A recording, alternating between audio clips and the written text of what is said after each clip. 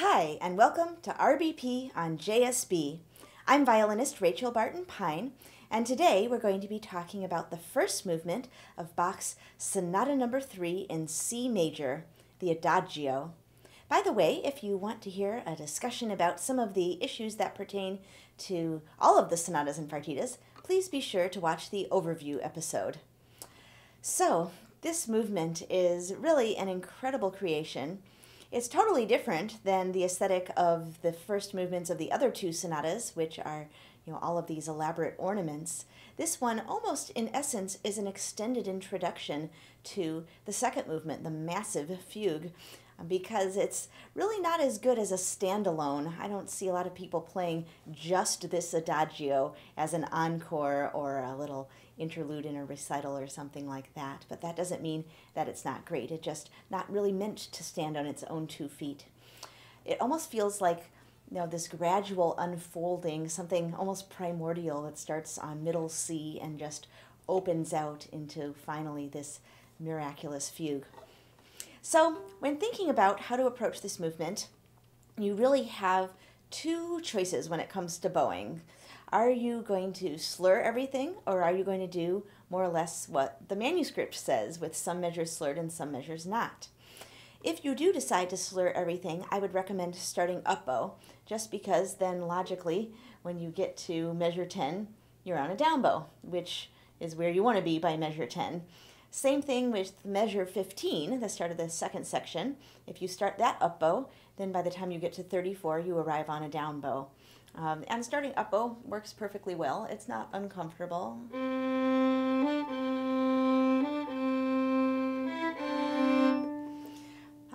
Now, of course, you may want to consider doing Bach's original bowings. It's kind of interesting to think that some measures are slurred and some measures aren't. Now, it is a bit mystifying in a way. I have yet to be able to totally figure out a logical reason or pattern for why some measures are or are not slurred. I mean, you could think that, okay, he has the first 2 measures slurred and then doesn't continue writing in the slurs for every single measure because it's an implied simile. But if it's an implied simile, why does he have slurs in measure 5? Well, you could argue maybe he put slurs in that measure because it doesn't have a dotted rhythm and he wanted to tell you, yes, even eighths also are slurred. Okay, fine, but then why does he not slur measure 6? But then he does slur measure 7, which is even eighths, and then he slurs measure 8, which is a dotted rhythm. I mean, no argument you can come up with stands up, but then I also can't figure out, okay, if he really did mean to have certain measures slurred and certain measures not slurred, why are 3 and 4 ones that are not slurred? Why 6? What's special about 6? I don't get it. So I finally decided, you know what? It doesn't matter if I get it or not. Bach was building in some variety. And you know what? If you're going along and you make a mistake, if you forget which measure is supposed to be slurred or not slurred, and you do a slur when there should have been a separate, or a separate when there should have been a slurred, you know what?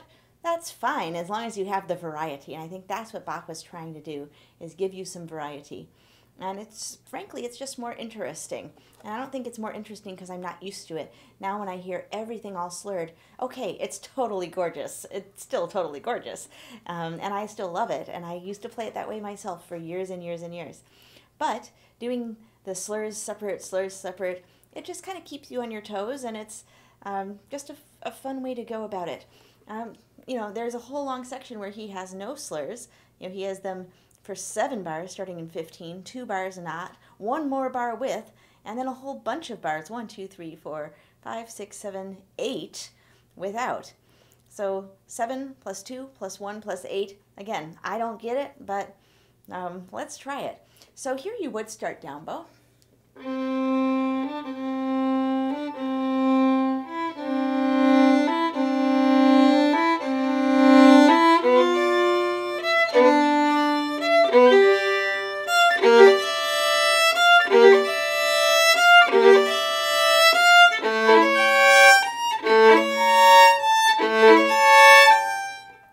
Now I'm on an up bow. What should we do? What we should not do is backwards bowing.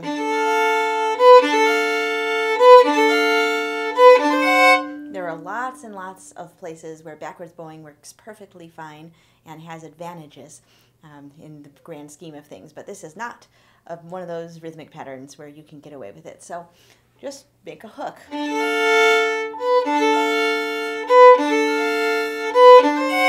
So does the fact that you have to make a hook there mean that clearly Bach couldn't have meant to have this kind of inconsistency because doing the bowings as written simply don't work? I don't think so. I mean, I don't think he was as stringent about you should do exactly the print as people these days are superimposing upon him. It would have been like, just do another up, but keep them sounding separate. And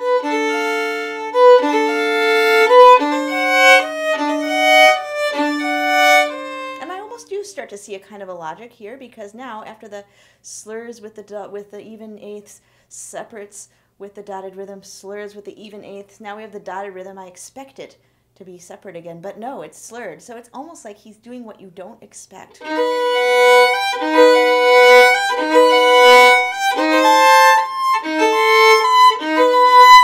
Again, you've got to take a double up.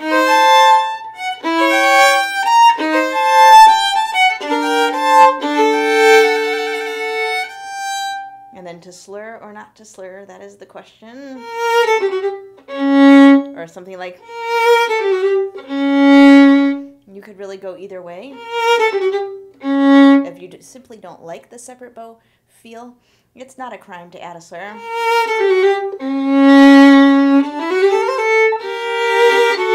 I think I'm actually a little fast. What's a good tempo?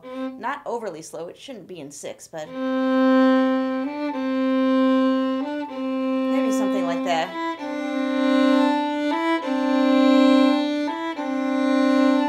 Okay, well, I'll keep playing it a little too fast just so we can work our way through it. Okay, so then we are here on measure 15, etc., etc., etc. Please, please, please do not roll your chord downwards. I know I talked about this already in the overview episode, but this is a prime culprit in measure 18 where people will do this ugly thing. That's like saying Hanyo instead of Johann. It just wasn't done. Now, people like Izai and Bartók wrote those kind of backwards chords into their 20th century compositions, actually as influenced by people playing Baroque music with backwards chords. But that doesn't mean you should play these chords like they're Bartók or Izai. It's just inside out and doesn't sound good. And if you want to hear my whole rant about it, you can listen to the overview episode. Anyway.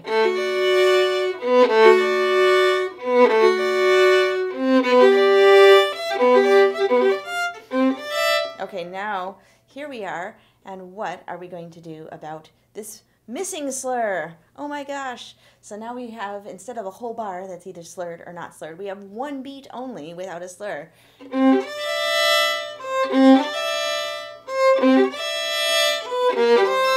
It does solve the problem of measure 22, which you now come out nicely down bow.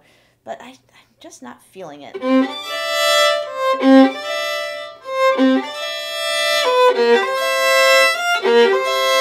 Though actually, interestingly, it's bothering me less today than I remember it bothering me. And it does work, because if you start measure 15 down bow, by 20 you are up bow. Then here's a down up.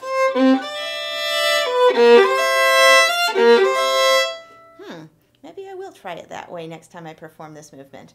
But if you choose to just put in the slur, if you feel like it's missing, then of course you do come out up bow in 22 and have to add a double up. Then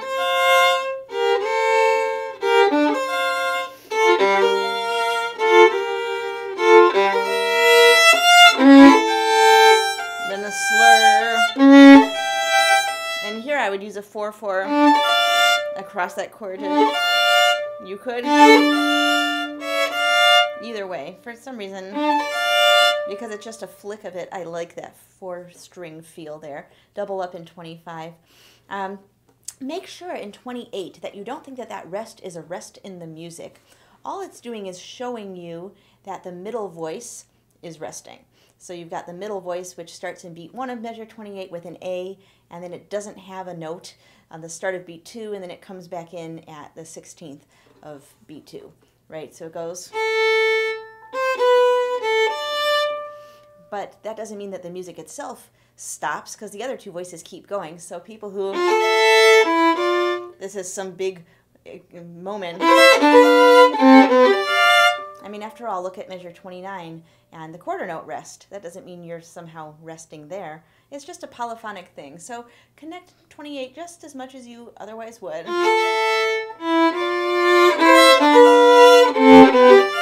And there's that wonderful moving line right there.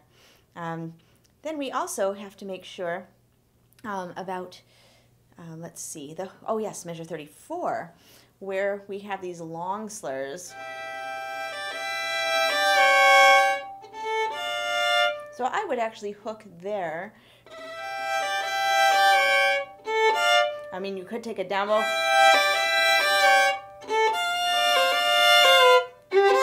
but that's not the tempo. It's, yeah, that's just too icky.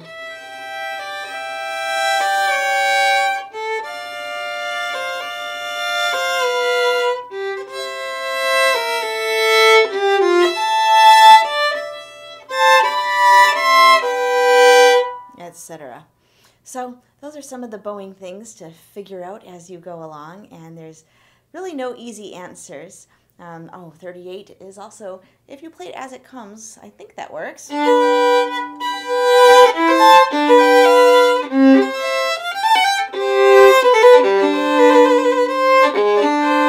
That does indeed work, and actually the downs and ups make sense for the hemiola, which we'll talk about a bit later. So I would just do it totally as it comes, 38, 39. Then we've got 43. And maybe a new down. So you can move down. And this is nice to do in one slur, because essentially that's like a written out appoggiatura. You don't want to make it like two separate notes.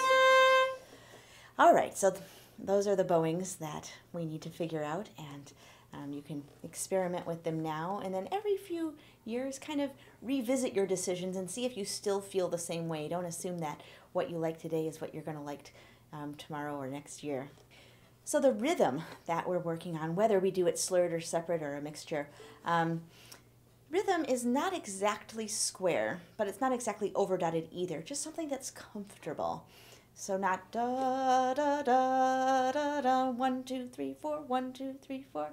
You don't have to get hung up on that or making it overly peppy with too much of a double dot. You know, that would also be jarring. But just something relaxed. But whatever you do, make sure that you are thinking of the inner beat, not to make it in 6, but to make sure that you're subdividing during these long dotted eighths, just to make sure that you're staying steady. So just think of them as ands. 1 and 2 and 3 and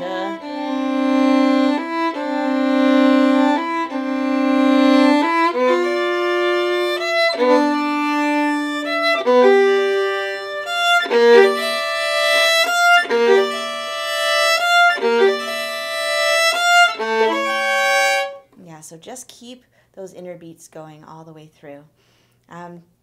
Let's see. Well, there's a rhythmic thing in measure 39 where Bach actually has an incorrectly notated beat. That's the second beat with a dotted eighth followed by 3 30-seconds. So that adds up to 1 30-second too much of music for that beat. So there are two possible solutions, maybe more. One is that it truly is a dotted eighth, and that the 30 seconds are actually meant to be a triplet. The other is that maybe the dotted eighth isn't quite a dotted eighth, but should really only be an eighth tied to 1 30-second, followed by 3 more 30-seconds. And I've seen Urtext editions where they actually have the temerity to fix that beat and other similar ones in other movements to make them mathematically work. But you know, by calling themselves an Urtext and then not allowing you to cleanly see what Bach wrote and make your own decisions is just a little bit false advertising as far as I'm concerned. So dotted eighth, 3 30-seconds, make your own decision. Maybe don't even count it out precisely, but just kind of, you know, squeeze the notes in there. They're a little ornament anyway.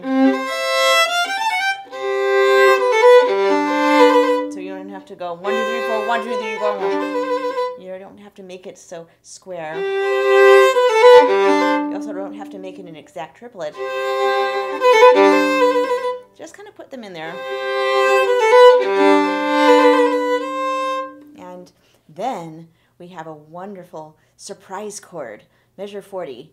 We expect to have a resolution right there at the end of 39.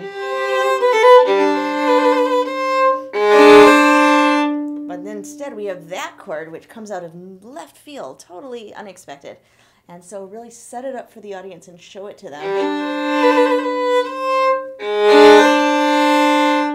Okay, and make sure that you hold the lower voice maybe just a little longer, I mean the middle voice, so that you can come out of, but then no backwards chord, please. Because again, you're going Hanyo instead of Johann, and I don't think Bach would be pleased. Just play the chord and then connect. And then you can hold the top voice a little longer, coming out of it.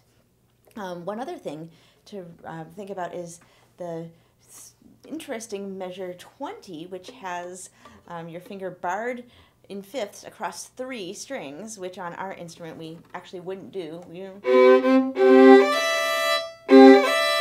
know, we're not going to play the guitar and turn our finger inside out and actually bar 3 strings. We just don't do that in violin. So this actually was a Galamian fingering idea. See, I do still respect so much about his edition, even if my interpretation is wildly disparate from what he used to do back then. So the fingering that he proposes is actually a shift. It's not that you're on your 3 and squeezing in your 2 or on your 2 and scrunching down your 3. It's actually a shift. Now he does a little differently than I've come up with over the years. He starts the downbeat of 20 in the 2nd position, shifting back to 1st, then in 1st, shifting up to 2nd, 2nd, shifting down to 1st. For some reason, maybe it's because I do the last note of 19 on the E string, because I feel like, because the melody line wants to be on the E string, so I don't, sort of, do something that's not as good for the melody line just for the sake of my fingering. I don't go up to a 4. So therefore, the fact that I'm on a low one here, I'm more comfortable setting down my 3s in 1st position here. Then I shift up to 2nd, shifting down to 1st, 1st shifting me up to 2nd, and just a little extension to get back to 1st on my 1st finger. So that's the secret behind that seemingly odd fingering in both Galamians and my additions in measure 20. The last thing I want to mention is hemiolas. So a hemiola is where you take 2 bars that are in 3, 2 small 3s, and you make them into one big 3. So instead of 1, 2, 3, 1, 2, 3, you go 1 and 2 and 3 and. And there are 5 places where this happens in this movement. They're all cadential. The first one is measure 10.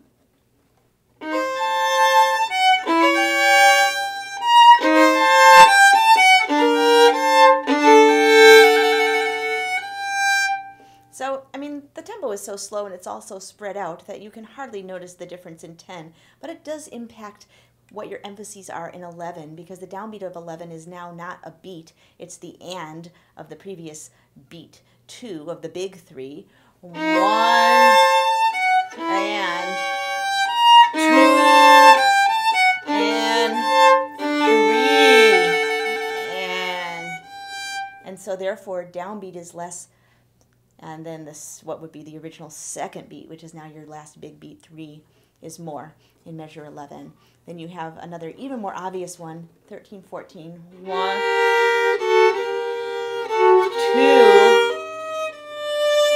3.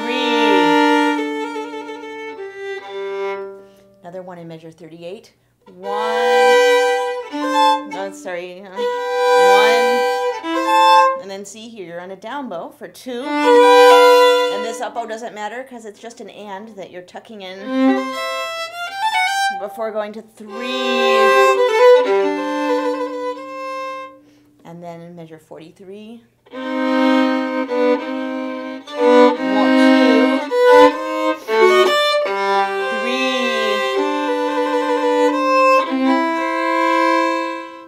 So we have some interesting cadential things, of course. You think that it's going to reach the G minor cadence at 12, but then there's actually a little interlude and then a second cadence, and then finally you do get there at 15, which is why we have those two hemiolas in a row. Here, of course, we have the hemiola at 38 leading to the surprise chord at 40 and those 3 bars, and then another cadence that, in fact, does finish you off. So in both cases, he delays the resolution just a little bit. And then 45 is the real end of the movement. In fact, if you were to ever perform this movement as a standalone, I would highly recommend, in fact, I think it's your only solution, is to end at 45, because that's where it resolves into C major and the movement finishes. The rest is a connector, a little interlude that gets you from the first movement to the second movement, but it's not really part of the first movement still, if you know what I mean. And you certainly want to end a movement on a 5 chord, because that's no ending at all, and then you'd leave your audience hanging, and that would be like somehow they would have that uncomfortable feeling, even if they couldn't identify why they had it. So either you got to write some more measures of your own and eventually come back to a tonic, or just end at 45. So then we have a big hemiola right here in this little interlude. 1, 2, 3, 1. And of course the big bass notes. So that one is super obvious. And if you want to add a little